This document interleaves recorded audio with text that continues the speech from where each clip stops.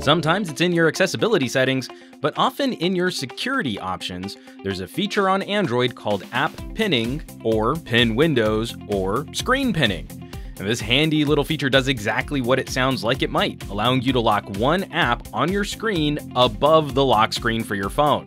On a Nexus 5X, head to Settings, then down to Security, and slide all the way to Screen Pinning to activate this feature. On a Galaxy S7, you'll go to Lock Screen and Security, then Other Security Settings, and then Pin Windows.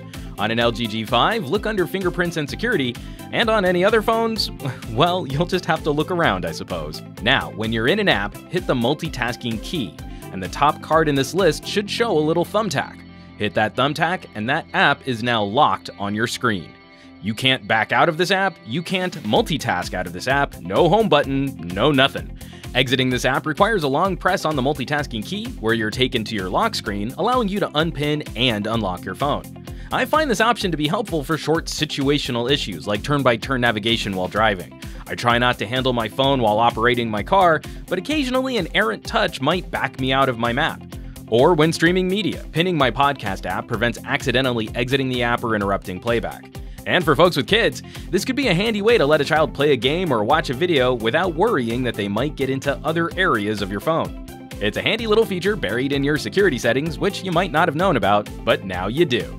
So get out there and get pinning.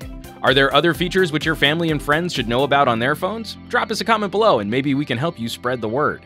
For example, we just recently challenged our audience to use their phones in grayscale mode. Are you game to turn the color off on your screen?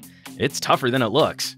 As always, thanks so much for watching. Be sure to subscribe to this channel for more tech tips and tricks. For Pocketnow, I'm Juan Carlos Bagnell. You can chat me up on Twitter and Instagram as Some Gadget Guy, and I will catch you all on the next video.